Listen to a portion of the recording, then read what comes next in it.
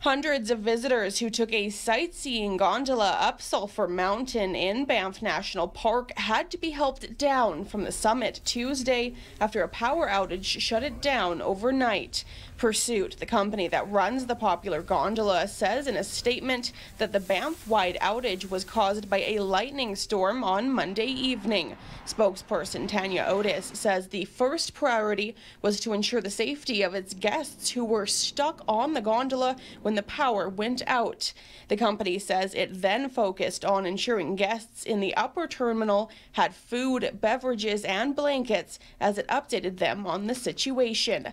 Some visitors were able to walk down the mountain on a 5.5-kilometer hiking trail. Otis says the others were helicoptered out Tuesday morning with the help of Parks Canada.